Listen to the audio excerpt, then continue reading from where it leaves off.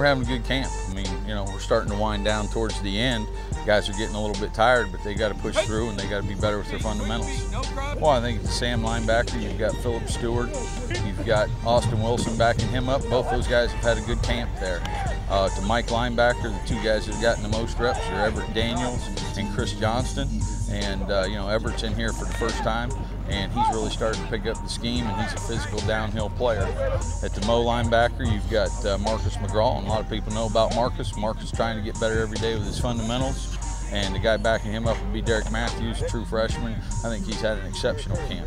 And at the other linebacker, at the will spot, Sammy Brown's had a really good camp.